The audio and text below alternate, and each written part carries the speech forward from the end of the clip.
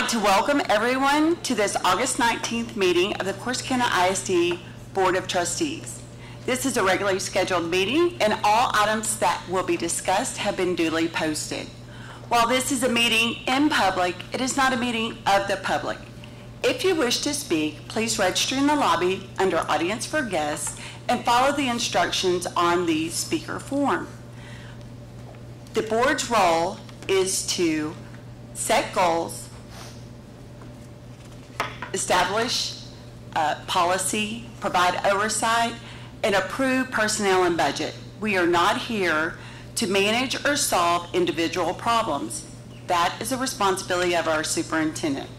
As a board, we believe that we must educate every child, give every child the greatest opportunity to learn, and provide a safe and secure environment mentally, physically, emotionally, and academically. And these are our core values. We thank you for your interest in the students of CISD. So we do have a quorum. All 7 board members are in attendance. And the first item on our agenda is the Pledge of Allegiance. We have 2 members from the CHS FFA Club, and Molly Gomez and Sarah Beck will lead us in the pledge.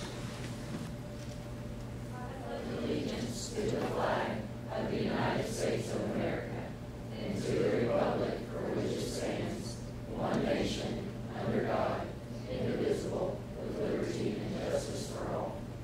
And now to the Texas flag. Honor the Texas flag. I pledge allegiance to thee, Texas, one state, under God, one and indivisible.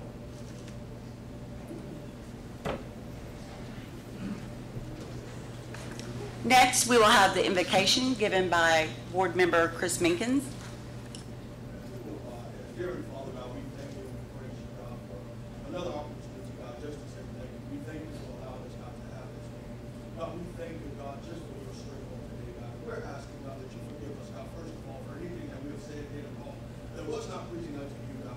Lord, we're asking, God, that you would touch Miss Rogers, God, and her family, God. God, give them the strength that they need, God. And we're praying, God, that you would heal her body completely, God, according to your word, that by your stripes, God, we declare and decree that she is healed, God, in the mighty name of Jesus, God.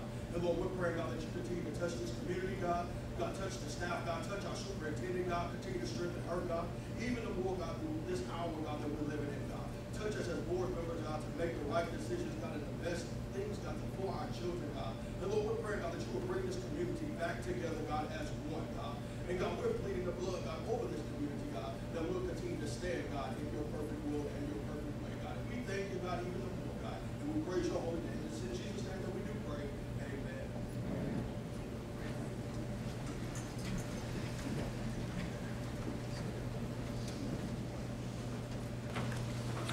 Next on the agenda is recognition.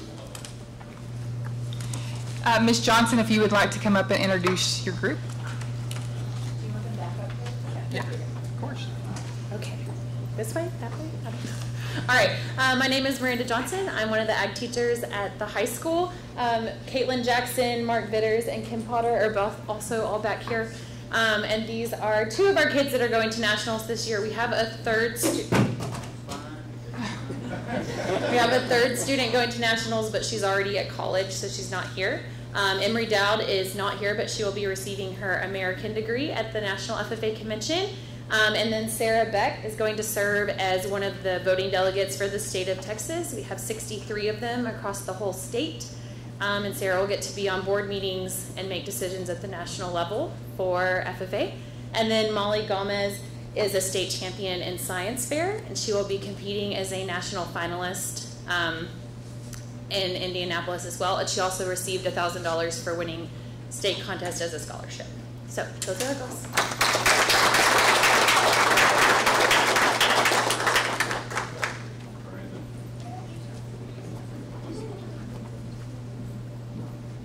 Randy, you didn't tell them about your honor.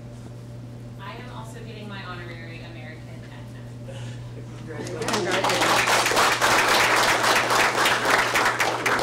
Going about mine.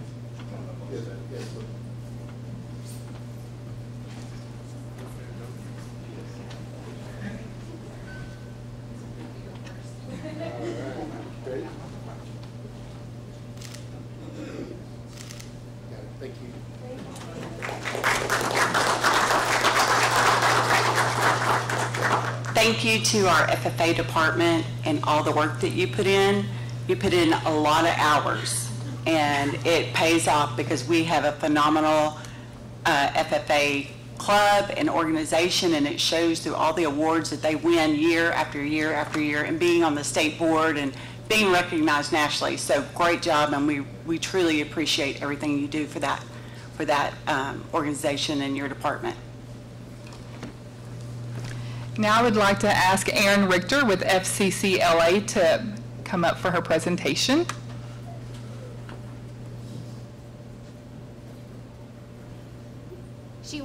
She wants me to introduce her. This is Erin Richter. She is a current senior at the high school. This past year, her junior year, she competed with FCCLA in the STAR event, Teach and Train. She is a future educator. She went through my instructional practices program, and so she mentored with Mrs. Rojas at Fannin. And so she did her project over Teach and Train. And so she competed at the region level. She got first at region. She went to state. She was second at state, and then she went to compete in nationals in Seattle this past June.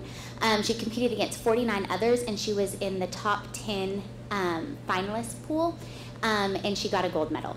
So we are very, very proud of her, and she is here to present her project.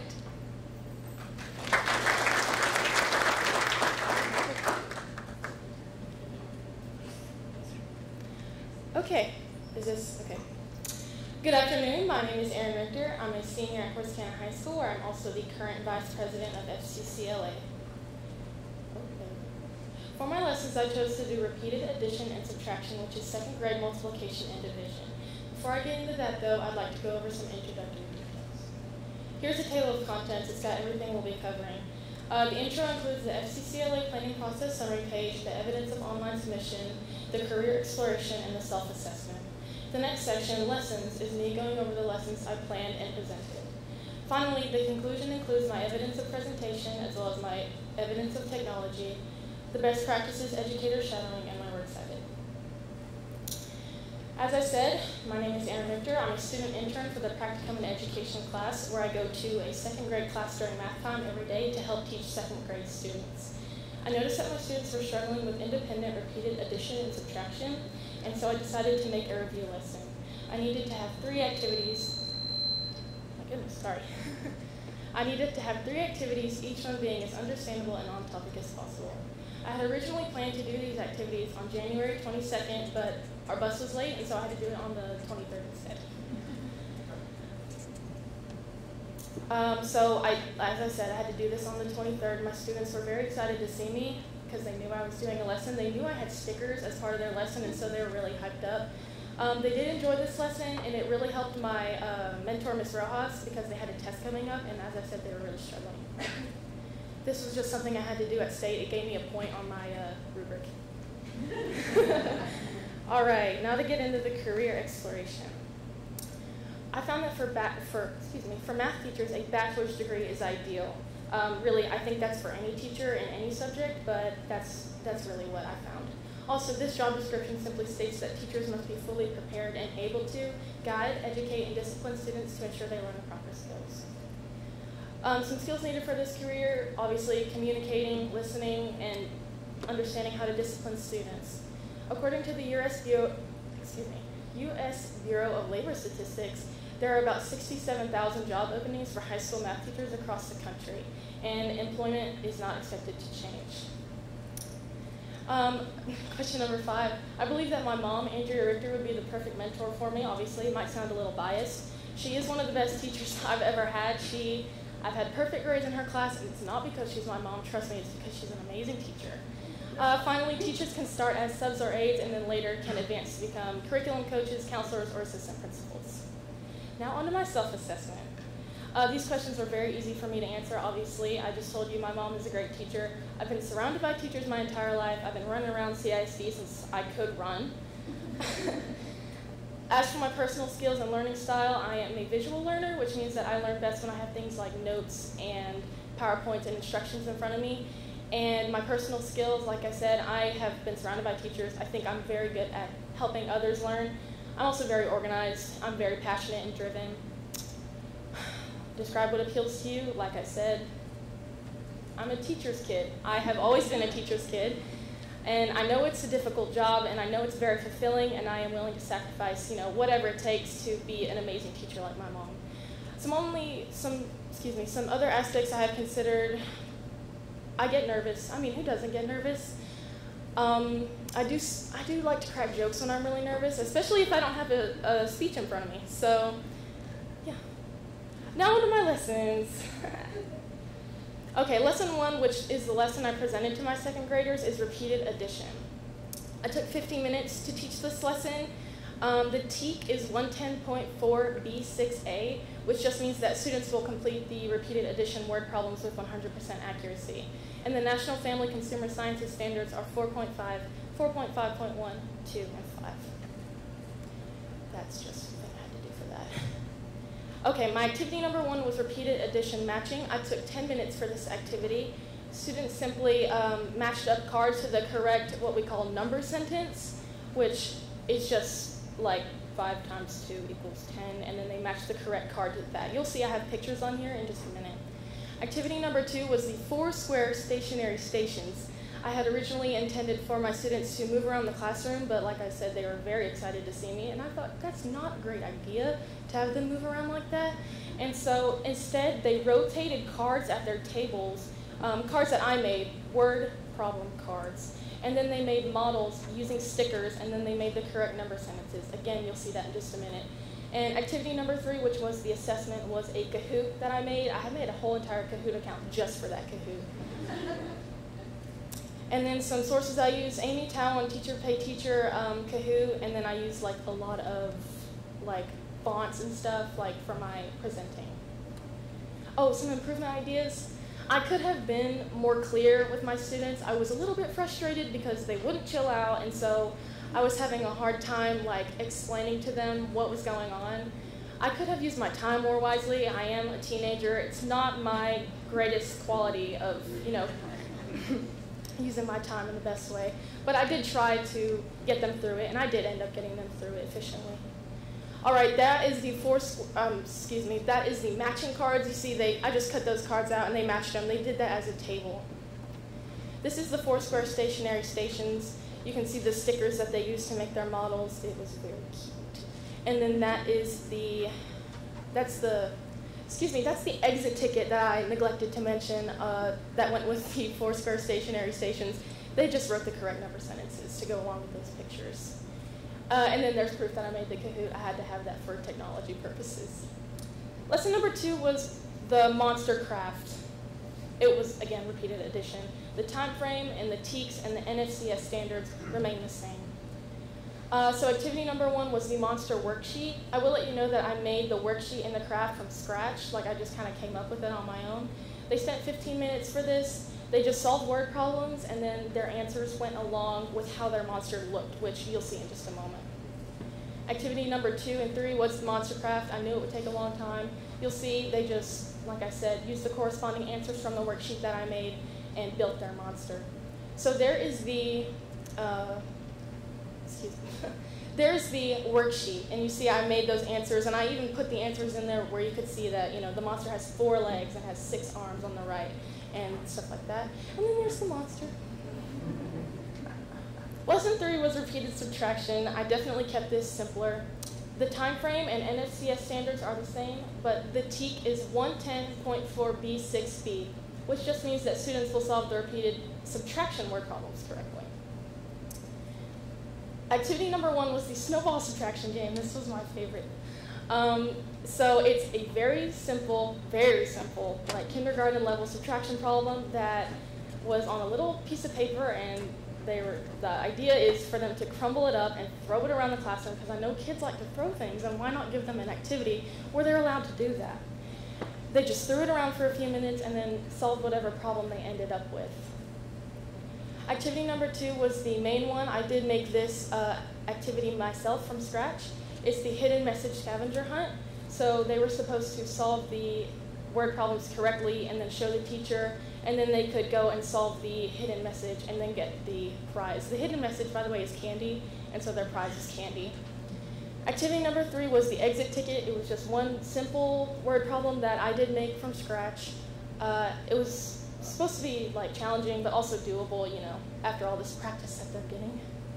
There's the snowball subtraction, and then there's the exit ticket. I got the snowball subtraction idea from Pinterest. And then there's the scavenger hunt. You see, they use the hints that are given to solve for the correct word. All right, evidence of presentation. This is what I had to do to get, like I said, a point on my rubric. There's just me, you know, going over lessons, and there's a group picture. There's some one-on-one. Evidence of technology, like I said, there's a YouTube video that I did when I showed up to get ready. There's them doing it, and then there's me giving the Kahoot. All right, now on to shadowing.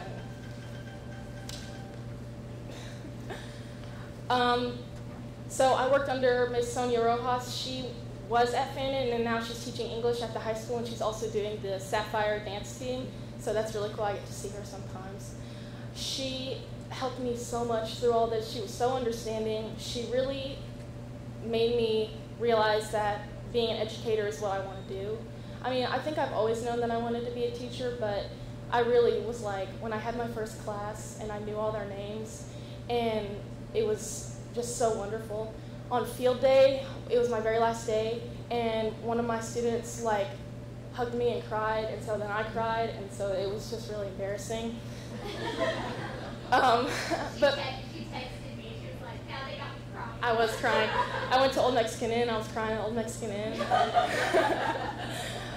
But really, Miss Rojas is an excellent teacher. She really has passion, and she's driven, and when she told me she was coming to the high school, I was so excited. I told her she was so smart, she could teach anything. She went with English, but I really was like, you could really do anything. Actually, my mom taught her, so that was cool. There she is. And then there's me with my practicum and education class, and then there's a door I had to do for that class, and I made ornaments with all their names on it. And then here's my works cited. That's all I got.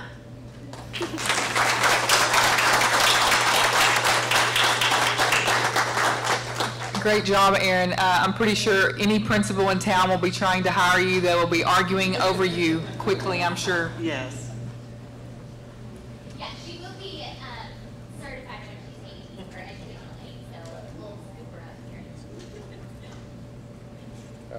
Ready?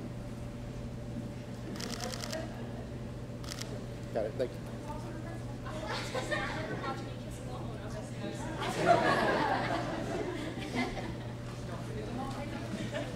Great job, Ms. Richter. Oh my goodness. Okay. Yeah, it's break time. Next on the agenda is audience for guests. I'm going to read their introduction to public comment. The CISD Board of Trustees encourages comments about the district from citizens of the district, from district employees, or from other members of the public. Anyone wishing to speak may do so at this time. The board asks that each participant's comments pertain to public education and be no longer than 3 minutes per person. The board also respectfully requests that the speaker refrain from mentioning other students or parents and staff members by name when addressing their concerns. Under the Texas Open Meetings Act, the board is not permitted to discuss or act upon any issue that are not posted on the agenda for tonight's meeting. This means the board members are unable to deliberate, ask questions, provide you with a response, or take any action relating to your comments. If an issue mentioned is listed on tonight's agenda, the board's deliberation of the issue will be deferred until the appropriate time during the meeting.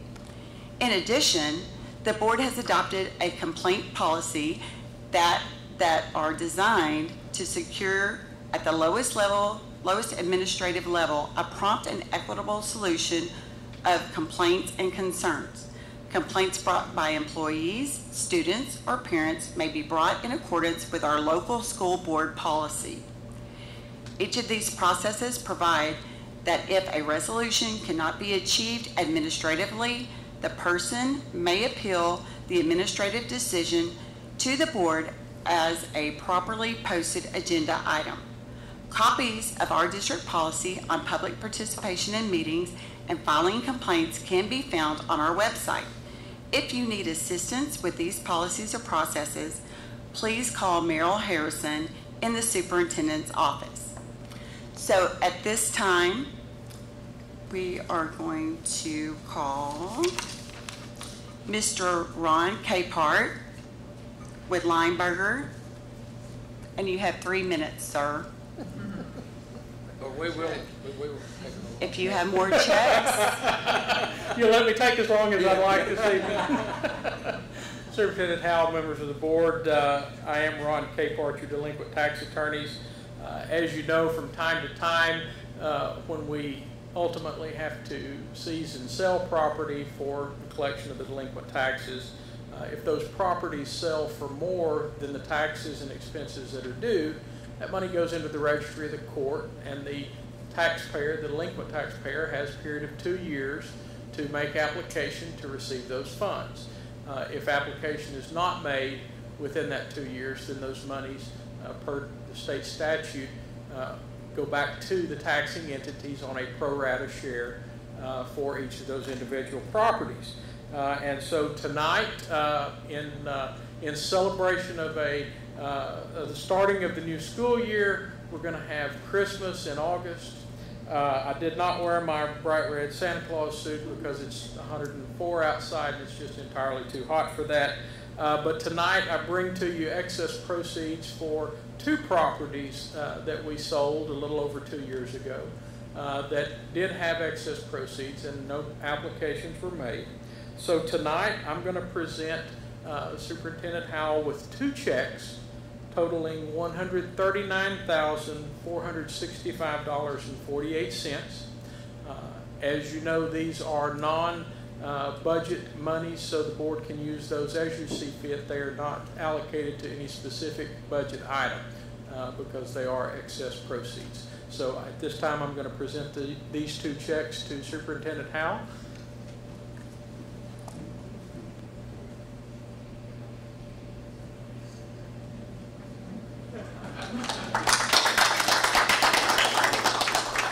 Ron, we appreciate you, we appreciate Lineberger and all you do to collect monies for the district.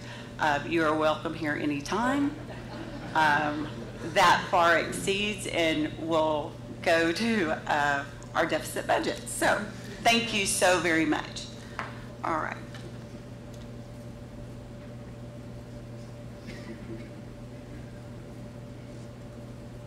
All right, next. For audience for guests, we have Terry Garner. Mr. Garner, you will have 3 minutes.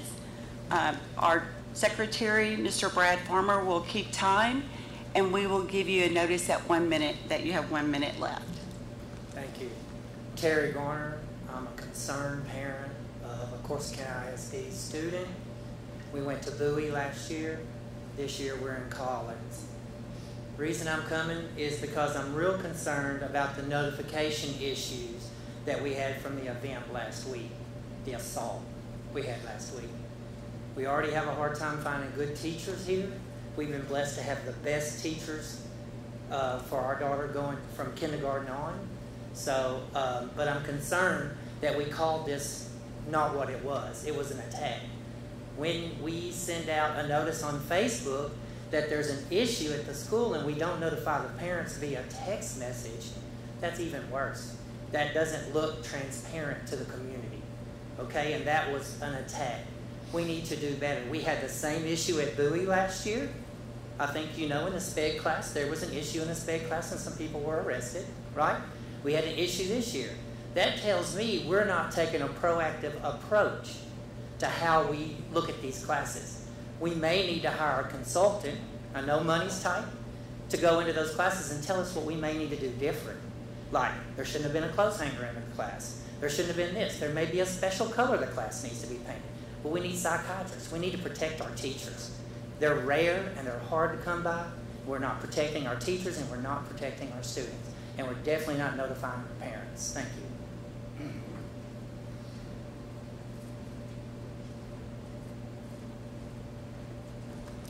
Next audience for guests is Keith Dowler.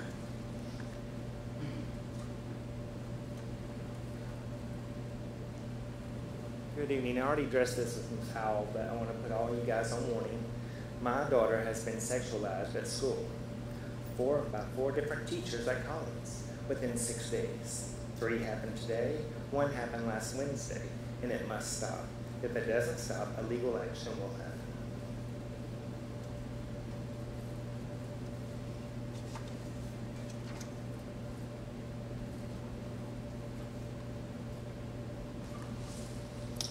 Next on the agenda is the superintendent report. I was able to talk to Ms. Rogers this afternoon, and she has given me the okay to give an update. Ms. Rogers is at home and recovering. She just continues to ask for your prayers for her complete healing, and continue to pray for our students and our staff at Collins, and of course the entire district. As a district, we will have a Gene Day on Friday. All proceeds from this Gene Day will go to the Rogers family. So we will start advertising that tomorrow on social media, through the campuses, but all proceeds will go to the Rogers family. We're also collecting gift cards throughout all the campuses. We've had lots of, our community is amazing, and they've all wanted to help Miss Rogers and Coach. We're trying not to overwhelm them with everything, but we're collecting gift cards for restaurants, gas cards, things like Walmart or H-E-B, so if Coach needs to go get groceries, he can do that easily, have that delivered, or go in the pickup line at H-E-B, because he is in the middle of football season as well. So we also have several community members who are planning other fundraisers, and as those get planned, we will announce those throughout the district. But she was in good spirits today, and really wanted us to give everyone an update. That's good news, and we're so glad that she is home and recovering. So, all right, next is discussion and action items. First is the back to school report.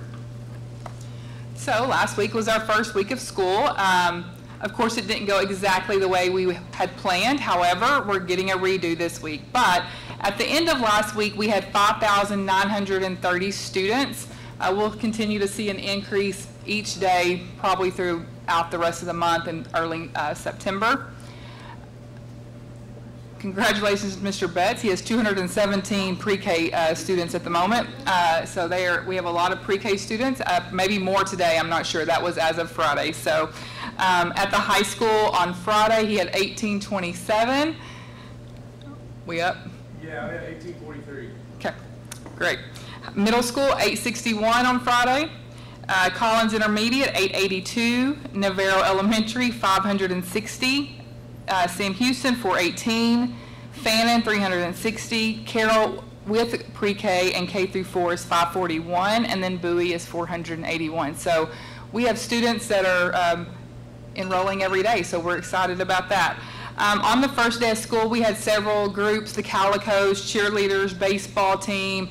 Our board, each person from on the board went to a campus to welcome our students. We had community members. At Fannin, Northside Baptist bussed their people over, and it was pretty awesome. First Baptist was involved, multiple churches. We had a really great first day back. We had a football scrimmage versus Van on Friday night, so we had a great attendance for that, even when it was over 100 degrees. And just as a reminder, Meet the Tigers will be Wednesday night of this week at 6:30 p.m. at CHS in the gym. So we hope everyone can come out and join us for Meet the Tigers. Great, thank you. All right, next on the agenda is CHS Night School Optional Flexible School Day Program. Madam President, Ms. Howell, board members, before you have an application for the Optional Flexible School Day Program. This is a type of funding from TEA that must be approved before we claim it on our students. This program would allow us to receive funding for our CHS night school students. Previous years, ESSER 3 was used, but that money is expiring on August 31st. To understand how the funding works, we can look at a student who attends CHS during the day. They generate full funding after 4 hours. Night school students cannot achieve this because it's after school hours and they only do 2 hours a night. The optional flexible school day program would allow them to accrue hours over multiple days. This means that after attending night school for 2 nights, they would have reached 4 hours and can now generate a full day's funding. Night school staffing has been adjusted to be sure we come in under or at budget with this additional revenue.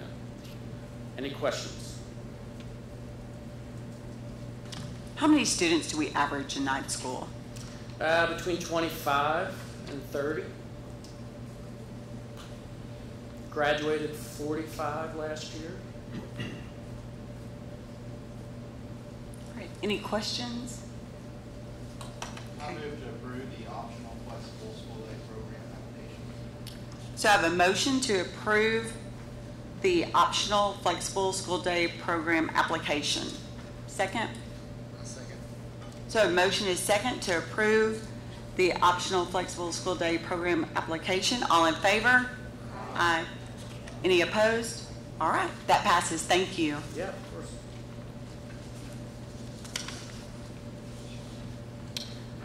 All right, next is tax rate discussion, school funding, and 2024-2025 budget. All right. Okay. Good evening again. We are going to begin with a history of our tax rate since 2019. As you can see, there's been a steady decline, including what is proposed for next year. To be specific, the M&O rate went down a little bit, so our total rate did go down. That red number there, that is the decrease since 23-24. Now, can you tell, for those that do not know, how is our tax rate determined? Yeah. So we get our property values from Navarre County and Freestone County. We send those values off to Region 12. They put it into a template that is they get from TEA, and it spits out the numbers. I've gone in to verify that the correct property values were actually in there. Our bond payments, everything in there is correct, and these are the values that TEA and Region 12 propose. And for those that do not know what TEA stands for, it's Texas Education Association. Yes. And they are the ones that determine and tell us what our tax rate will be. We're not able to vary from Right. what they tell us. Correct. Okay. Correct. Right. And looking at our tax rate from last year, 2022, 2023, we were at 1.162. Yeah. We dropped almost 30 cents last year, and then we're just dropping 0.0023 this Yes. year. Correct. Yes. So it's minimal, but we did have a significant decrease last year. Correct. Okay. Correct. All right, so school funding. As we know, school funding is, we are funded by our local property taxes and state funds, state taxes. State funds make up the majority of it in our district. Part of the calculation, though, right, when we get all of our funds, is it's based on average attendance rate. So we project that we're going to have 6,050 kids enrolled. Of those kids, we're predicting 5,600 on average will show up every day. That's a 92.5 attendance rate, okay? So that is how we're funded. We're funded on attendance, 92.5%. We are not funded on having 6,050 kids in our schools every day, though our teachers do prepare for all of them. They have to. And we prepare. And we staff, yes. teachers, bus drivers, Yes. cafeteria staff. We buy food to feed Correct. that many students. Correct. But we only get paid for the 5,600 or whatever that number will be. Right. Okay. Right. So Which we're is not why- getting paid for 450 kids, basically. Correct. And that's why we're stressing and focusing on attendance this year, because it really does matter. The formula, though, has not been adjusted since 2019. So we're working off of a 2019 formula, 2019 economy, a Texas economy. In 2023, there was an opportunity to change that formula. They did not. That is a no increase in the student allotment. That is the bulk of what we get. So as local tax collection increases like it did this year, state funding decreases. And so one of the questions that districts ask and would like to know more about is, so the state budgeted a certain amount, and then we throw our tax rate in there and our property values, and then their amount goes down. Well, what happened to the other bit? Okay, and that is a question a lot of districts are asking, because it doesn't necessarily stay in education. It could go to another department. It could go to other grand ideas that they might have. They've also, 2023 had some unfunded mandates. One of them was requiring an officer on every campus. Now that did not really affect us in our budget, but for so many other districts it did. That of course, you know, salaries are the biggest part of the budget, so just forcing districts to have positions they didn't have previously, that's a problem. What would you say the percentage of our budget is for salary, for payroll? About 85. 85% of our budget goes to payroll. 84, 85. Yes. How many employees do we have? We are between 850 and 900. 850 to 900 employees. I would say, yeah. And about teachers were like 440, 430. School funding, like I said, it's from 2019. Well, a lot has changed in the economy, and inflation is one of them. Energy, fuel. Our insurance has gone up $1 million over 6 years. That's just that. There's nothing else that's coming in to supplement that. And that's our insurance on our facilities, our property. I'm sorry. Yes, and our property. buses and vehicles, all of that. And we've been great with. I think we agree that we've been great with our salary increases for our teachers, our auxiliary staff, to match the cost of living. Of course, and we know that the formula hasn't changed, so we're just doing it because we know we need to. This is a previous graphic we've all looked at, but just to bring it back into play and to remind ourselves of the percentages that have gone up. Fuel, 48%. Insurance has been just the talk of so many districts. As you know, well, you may not know, we are grouped into North Texas in the DFW area for our property and risk insurance. And that is the #1 region in Texas that receives hail damage. And that is what the insurance companies are worried about. So it's astronomical, and it's basically in every conversation I've had. Construction costs, we know materials have gone up, labor's gone up, we see the health insurance costs, and of course we've seen food service as well. Food products, prices are up, and labor is up.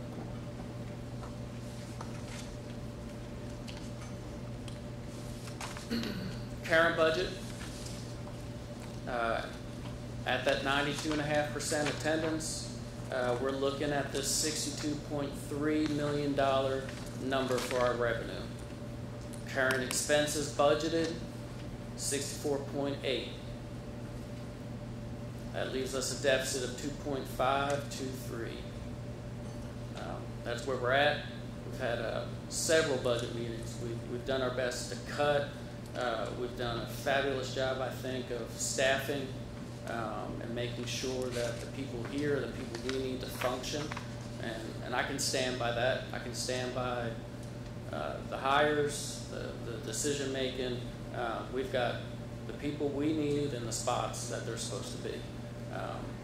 And so that deficit, while unfortunate, and those expenses, that is real. This is what it takes to run CISD on a daily basis with what we've got.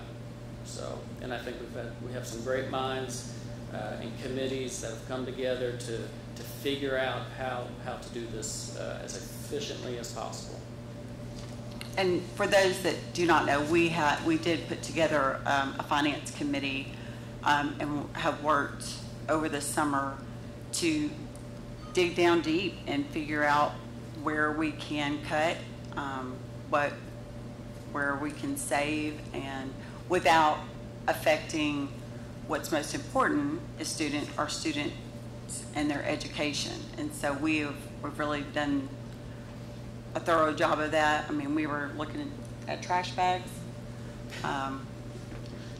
Yeah, we've looked at trash bags. We've looked at, through attrition, did we need to replace certain staff members? I think every department has come together, every campus, to look at, we've looked at every single line that we spend or have spent in the last, we've done 3 to 4 years back. We've really worked really hard to, when we're looking at trash bags, that tells you that we've gone down to every single thing that we can try to save money on. Custodial supplies, food, how are we buying our food? Where can we get that from? Can we look at other vendors? So we've, Sean and his team and everyone and all the departments have done an excellent job to get our budget at the 2.5. It was larger than that several weeks ago, but we have gotten that down. And I believe that with attendance, working on attendance and really being frugal throughout the year, I'm hopeful that we will not have this deficit in August. Yeah, and I applaud the conversations that are going on. The departments are just talking to each other all the time. Very intentional about dealing with this across the department. So I appreciate it, and we're stewards of taxpayer money, and I think we're doing the best we can. And Sean, I want to thank you, Brian, Jeremy, Stephanie, Jamie, Brad. We put a lot of hours. Y'all put a lot more hours than we did, but we put a lot of hours in this, and we've been on the budget committee, Jamie and I have, for the past 6 years, and this is the most we've ever done. And so I just want to say thank you. Y'all did an outstanding job, and here's to hoping that it turns out better than it really is. Right. Well, we hope that our governor and our state representative, Cody Harris, will realize, it's not just us, it's pretty much every school district in the state. Yeah. If they're not passing a deficit budget, that's really rare. And so if they don't do something next year, we're going to have to look at cutting programs and cutting. If we don't get paid for 450 kids, that's a campus. That's a school. Yeah. And if we're not getting paid for a whole school, we might have to look at consolidating, and we're busting at the seams at our schools. So we really can't do that. But how do we overcome that? You can't until our state lawmakers do something to fund us, and hopefully they will get the message loud and clear that everybody is having this issue, and it's going to affect our kids at some point. So thank you. Thank you.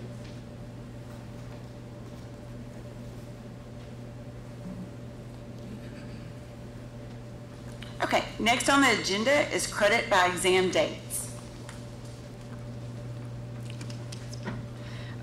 So the district is required to provide a minimum of 6 credit by exam dates throughout the school year, and those will be August the 24th, October 5th, November 2nd, December 7th, March 8th, May 3rd, and June 7th. And we will need approval for these dates. I move to approve proposed dates by credit by exam.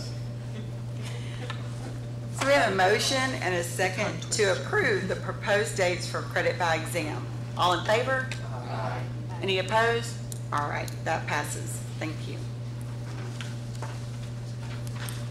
All right. Now we're going to move into closed session as permitted by Texas Governance Code Section 551.01. Oh, sorry. Yes, we have a motion to approve the consent agenda. Second. A motion and a second to approve the consent agenda as presented. All in favor? Aye. Any opposed? All right. Consent agenda is approved. Now we will adjourn into closed session as permitted by Texas Governance Code 551.01.